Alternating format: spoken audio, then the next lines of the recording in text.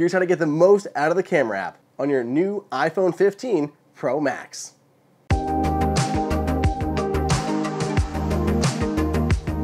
Welcome everybody, welcome to Apple Insider. It is Andrew here, and the iPhone 15 Pro Max has not been on the market long, but in this video, I'm going to walk you through everything that you need to know to master the camera app. Everything from locking in the focus, to nighttime portrait modes, to taking advantage of that 5x optical zoom lens. There's a lot to talk about, so we're going to jump into it. Before we do, I just want to thank ESR for sponsoring this video.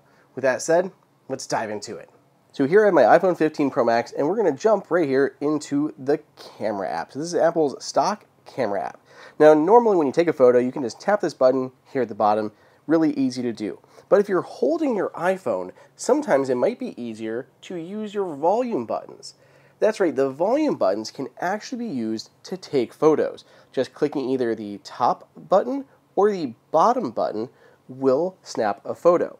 Now if you hold down either of these buttons, if I hold down the top volume button, it'll start recording a video. So now a video is being recorded right now, and if I let go, it'll stop recording that video. If we go back up to here, and we're going to jump into the settings application, we can actually change what those buttons do. This option here says use volume up for burst.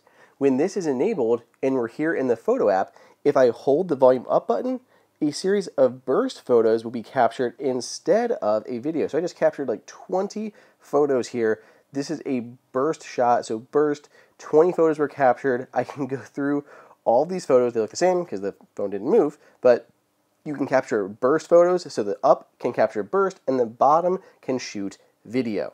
Unique to the iPhone 15 Pro series is the new action button. The action button resides on top of the volume up button, and you can use it to program a bunch of different functionality. So for me right here, if I press and hold to run the action button, I have a pop-up with this folder of shortcuts so I can set my focus mode, open certain apps, adjust my brightness, run home scenes, feed the cat, all these different things. But if we jump into the settings application and go to action button, you can see the various options we have. So one option would be just to launch the camera. So by pressing and holding, I can jump directly into the camera app to capture that moment. If I go down here to the drop down, I can switch the modes of the camera, so it can go directly into portrait mode, portrait selfie, a selfie shot, whatever those things are, or just leave it directly in photo mode. If we go over here to shortcut, right now I have it set to show a folder. You can set it to open an app. So if I go to choose an app, I may want to run the latest version of Halide. So the new version of Halide is super cool. So now if I go back here, I press and hold the shortcut button or the action button, and boom, we're in Halide. Super fast, super easy. Launch a third-party camera app instead of Apple's. Let's look at how to adjust the scope of your photos. So there are 3 cameras on the back of the iPhone 15 Pro Max. There's an ultra-wide lens, a telephoto lens, and your primary main lens or just wide lens. So you can see here at the bottom we have 0.5 is our ultra wide and 5 is our telephoto lens, and then we have what looks like 1 or 1.5 or 1.2, and then we have 2. So what's happening here is Apple actually is giving you 2 different options. So the main camera is a 48 megapixel sensor. So Apple will allow you to shoot at either 1x or 2x using that primary sensor. But Apple also now with the iPhone 15 Pro Max allows you to choose at what range, what focal distance you'd like your shot to be. So you can shoot at 24mm, which is 1x. You can zoom in just a little bit and get a 1.2 crop factor for a 24, or you can go all the way up to 35. So it's 24, 28, and 35mm. Those are your focal distances for 1, 1.2, and 1.5 times zoom. Now, a lot of people might choose to shoot 35, or you want to go wider at 1, but you can set those as an actual preset. So if we go back here to the settings application, that main camera, 24, 28, and 35mm focal distance, you can turn these additional lenses off. So if you don't want them, you can toggle them off, or you can choose which is your default. So 24, 28, or 35, 1, 1.2, or 1.5 times crop factor. This year, Apple also gives you the ability to shoot on that main lens in either 24 or 12 megapixel. So you can shoot at 12 or 24 when using that primary sensor. To move between these different cameras, you can just tap on the little bubbles here at the bottom, or you can swipe to move between. So here I can actually zoom in and all the way out just by scrolling back and forth on this little wheel. So it's going to give you different distances along the way. So 5, and keep going, and it'll go all the way up to 25 times digital zoom. Once you let go, that wheel will eventually disappear, but if you want to get rid of it faster, you can just pull down on it to dismiss it that way. When taking a photo, aside from using the button or using the volume buttons on the side, you can also use what's called QuickTake. So here we're just going to go ahead and hold onto this button, and it's immediately going to start recording a video. So here we have a video being recorded, and the time is clicking in at the top. If I let go, it'll stop that video. If I tap and hold to start recording a video and I swipe to the right, we're actually locking it in to video mode. Now I can let go, and that video will continue to be recorded. While in a video, you can tap this here, which is a shutter button, to take a photo, and tap on the square there to stop recording. If I tap and then swipe to the left, tap and swipe to the left, now I'm capturing a burst photo. So again, I just recorded 21 shots, so just tap, swipe to the left, now I'm capturing burst photos. Before we get too far into this, I have to thank our sponsor for this video, ESR. So ESR makes great accessories for your iPhone, including a new lineup of cases and screen protectors. I love their silicone case. So first, all the buttons are covered on the side, including the new action button, but it's still so easy to press. The bottom is fully covered, so you're protected there in case of falls. It also has a built-in camera guard that's actually metal. So a metal ring around the camera, and as an added bonus, it actually pops out into a little stand. How cool is that? Just prop it up, watch videos. It's such a good idea. Just built right in, it's not taking out the back, and it's fully MagSafe compatible. In fact, I've been using it this whole time in this video to hold my iPhone up on this MagSafe stand. So just a great silicone case here. They also have screen protectors, and they have everything you need for the screen protector. It comes in a 3-pack with a little tray and a non-slip mat. Just place your iPhone in, everything gets aligned, put the screen protector on, and boom, you have it installed in seconds with no air bubbles. Everything is perfectly straight and where it needs to be. ESR has a ton of accessories out there for your iPhone, so check them out. The link down below in the description. Thank you again to ESR for sponsoring this video. Let's get back to all those cameras, tips, and tricks.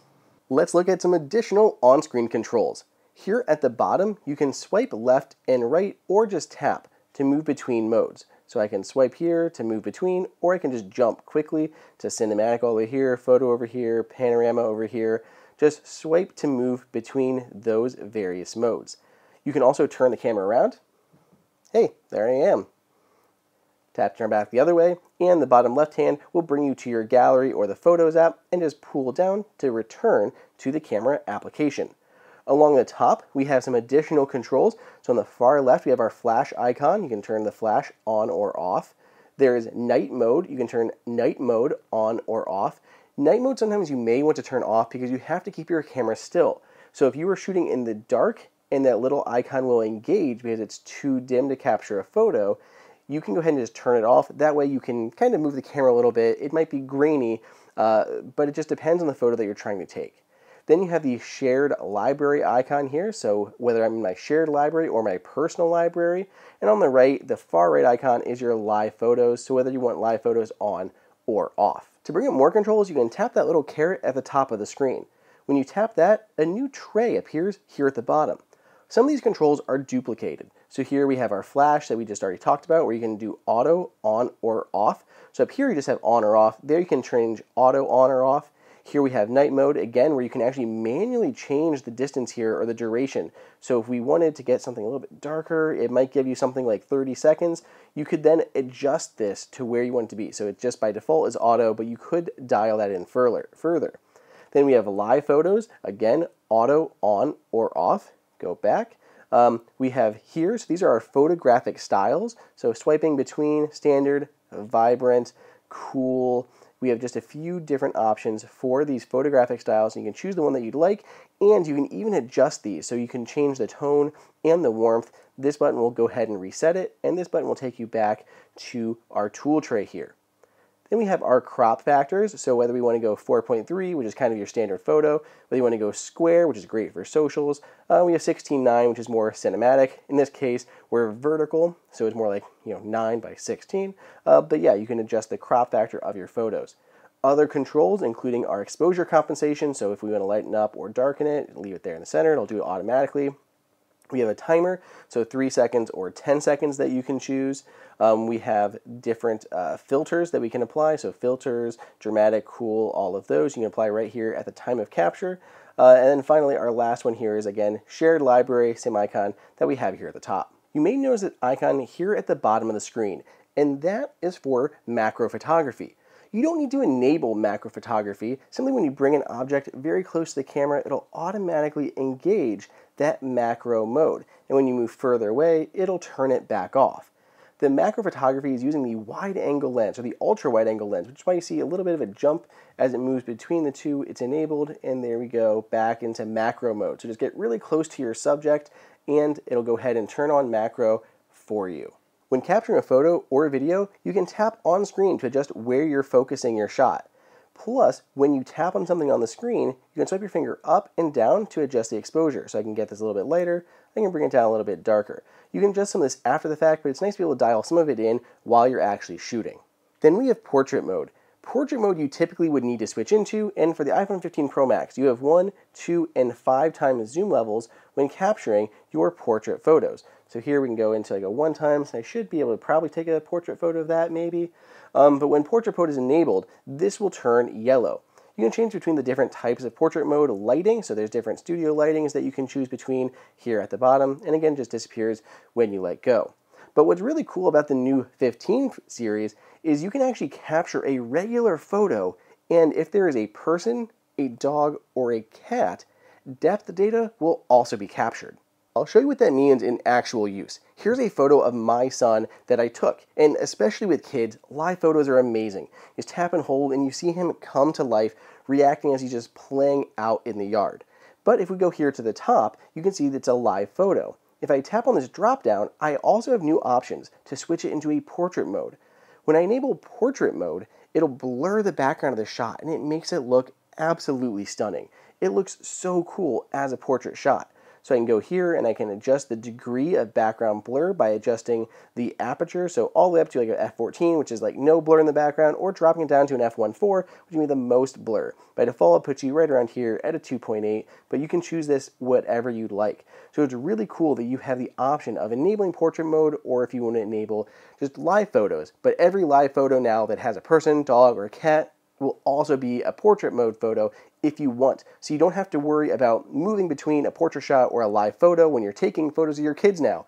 It'll just automatically do it. Now if you're taking a picture of something like food or maybe an object like this HomePod mini back here, you still would have to manually enable it and try to get it to lock in, but for just regular people, dogs, cats, you no longer have to switch to a dedicated portrait mode.